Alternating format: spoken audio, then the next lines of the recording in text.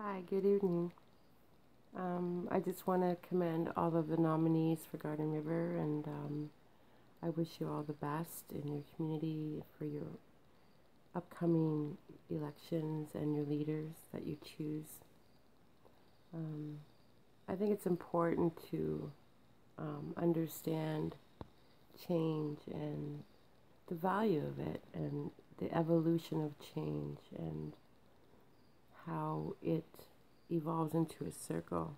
And our people did that. We always believed in helping one another and um, being there as a community. And I still see that. It's just, I think it's different because we didn't start voting until 1969, and we kind of got caught in the bureaucratic trap of capitalist society, social structures, and the symmetrical lines that divide us and took away our circles. So again, these policies and legislations from INAC get enforced, and it's created lateral violence in our communities, in our workplaces, in our homes, and things that we do within our communities. And I remember my grandfather could never understand because he really wanted this sugar bush to get off the ground, and he didn't understand all like the processes of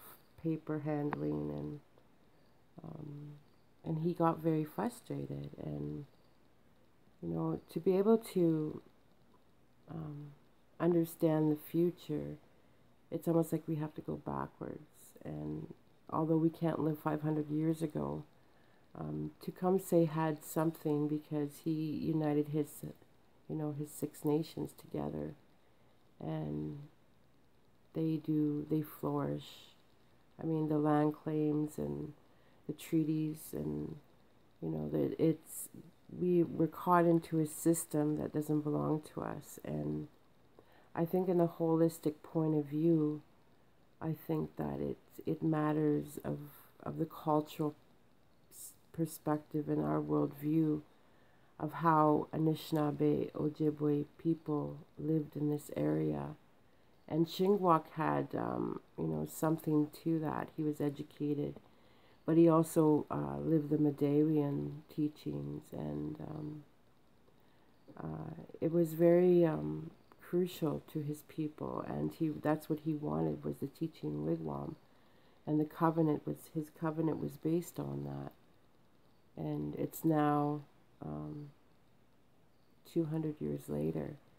And that's finally, starting after all of the aftermath of the residential schools and the truth and reconciliation of what happened to First Nations people. I think that we are in crucial times, but it's almost like we're also in a very good time in a retrospect kind of way. Everything's going all around us with the environment and Mother Earth. And Native people are starting to rise, become educated, become building partnerships and building alliances. And but it's still, we have a long way to go. And it was presented to me today that there's another person running in my community for chief.